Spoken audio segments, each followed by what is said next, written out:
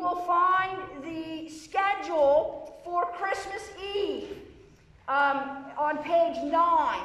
So we'll have a 5, 7, and 10 o'clock service. The 5 o'clock service will be the youth chimes and special music. So that usually is the fullest service. Okay, so if you're planning your Christmas Eve and you're not sure which service you're going to come to, just know that the 5 o'clock is usually the fullest. 7 o'clock is the adult choir and the adult hand chimes. And then 10 o'clock will be special music. So all of the services are the same as far as the liturgy and the hymns and the sermon and all of that. The only difference is which choir is going to be singing. So 5 o'clock is the youth, 7 o'clock is the adult, and 10 o'clock we'll just have special music with soloists and things like that. So they all have special music in them. It's just a matter of which ones. We also have a Christmas Day service.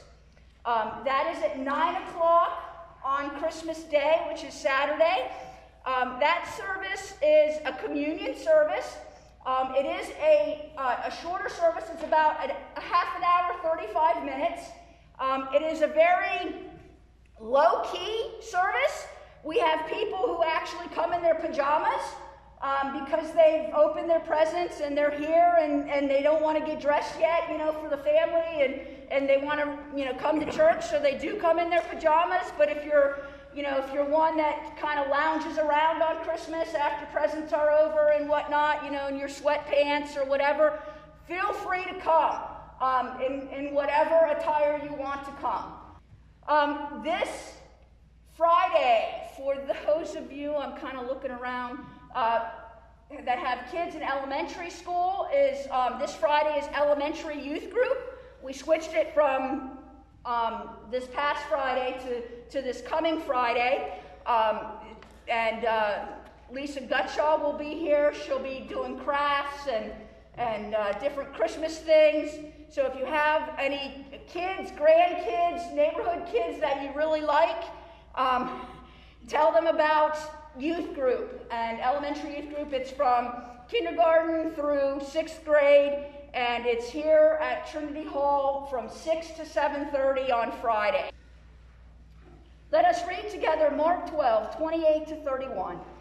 Love the Lord your God with all your heart and with all your mind and with all your strength. Love your neighbor as yourself. Let us prepare our hearts and minds for worship.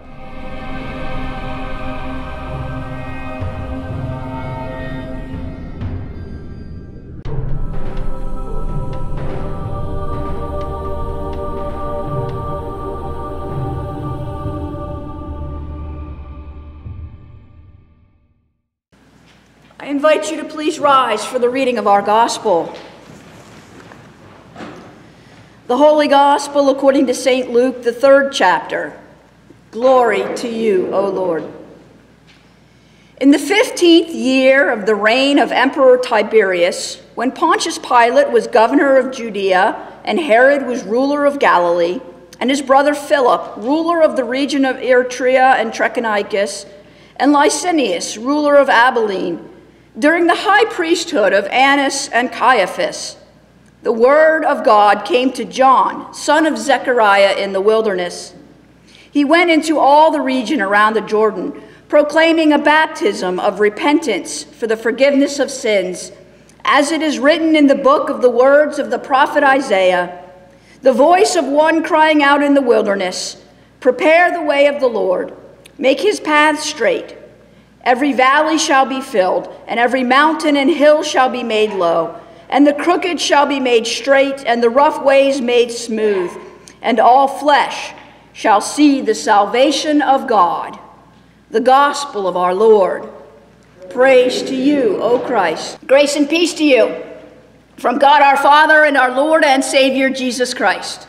Amen. A visitor to a museum was admiring the Tyrannosaurus Rex fossil. And he asked a nearby museum employee how old the fossil was. Well, the fossil is 65,000,000 3 years, 2 months, and 18 days old. Well, the visitor was taken aback at how precise the museum worker was and said, "How in the world can you be so precise to know that it's 65 million, 3 years, 2 months, and 18 days old?" And the employee said, "Well, when I started working here, I asked the museum scientist how old the T-Rex fossil was, and he said it was 65 million years old. And I've been here 3 years, 2 months, and 18 days. Sounds like pretty good math to me. In the 15th year of the reign of Emperor Tiberius, when Pontius Pilate was governor of Judea, and Herod was ruler of Galilee, and his brother Philip, ruler of the region of Eritrea and Trachonitis, and Licinius, ruler of Abilene, during the high priesthood of Annas and Caiaphas. That's pretty precise. Our gospel lesson from Luke pointed out just exactly when John the Baptist came on the scene.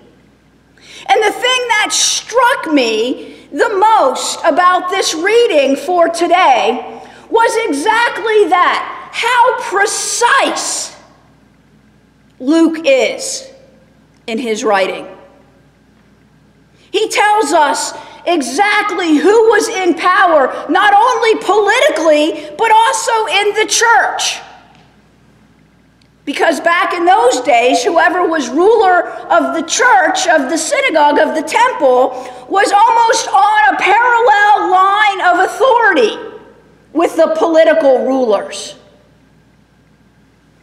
And so he painstakingly points out exactly who is in power at the time. And I was thinking about this concept of being precise and to the point. And I look at John the Baptist, and we meet John the Baptist twice in the Advent season, and we meet John the Baptist every year. We all pretty much know all about John the Baptist. But I was looking at John the Baptist from this role of being precise and to the point.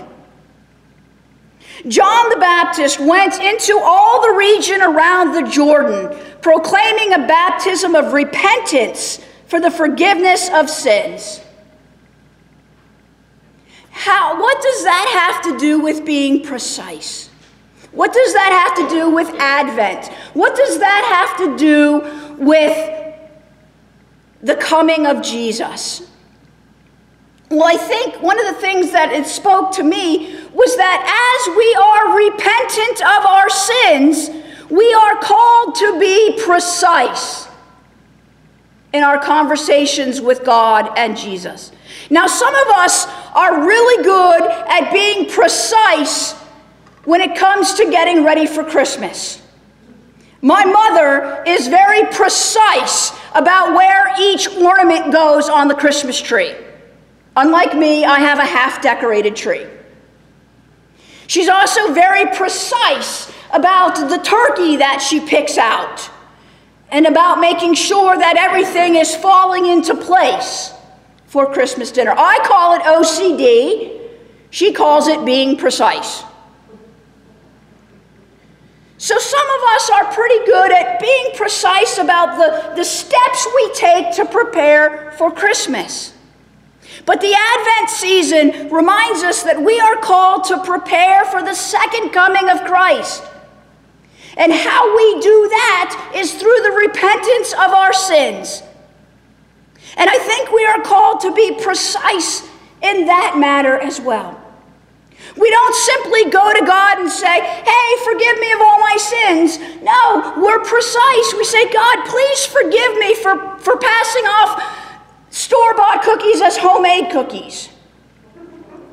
I'm not saying who would do that. We're precise. In our worship every Sunday, We have the confession of sins, right? Remember this? We just did it about 10 minutes ago. And every week we have this, for example, let us prepare the way of the Lord by confessing our sin against God and neighbor. And then in italicized writing it says, silence for reflection and self-examination. And we gloss right over that. Some of that reason for that is because I don't like silence in the service. It makes people think I've forgotten my place.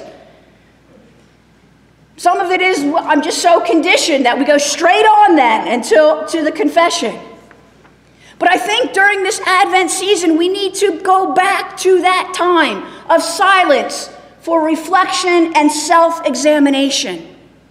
That we don't just blanket our sins, but we go precisely to Christ and say, Lord, please forgive me of these specific sins. Not to make ourselves feel bad, not to point out what horrible people we might be, not to make ourselves worried with guilt that we've committed these sins, but so that we can have a full relationship with Christ. Because Jesus precisely forgives us of each of our sins. And so the more intimate we can be in our relationship with Jesus, the more we can turn to him and say, Lord, I did commit these sins. Lord, these are the places I have fallen short. Lord, this is exactly where I made my mistake. We can hear even more resolutely God's, I love you. I forgive you. You are set free from the bondage of sin. Sometimes, when we're looking at John the Baptist, we kind of gloss over him. Yeah, that's that crazy man eating wild locusts and honey and wearing a, bearskin suit, whatever he wears. But John reminds us that part of our relationship with Jesus Christ is that repentance of sins. John reminds us that none of us are perfect. But John also reminds us that we call for that repentance. Why? Because we have the forgiveness that goes with it. God was precise when he sent his son Jesus down to earth to suffer and die for each one of us. And so we are called to remember those sins. We might not be so precise that we can remember the exact day and time and moment, but we can go to God and can say, instead of just blankly blanketing, oh, just forgive me all my sins, we can say, no, Jesus, this is exactly what I did wrong. This is exactly where I fell short. This is exactly what I need forgiveness for. And Jesus will say, you are forgiven. You are loved. And you are mine. Amen.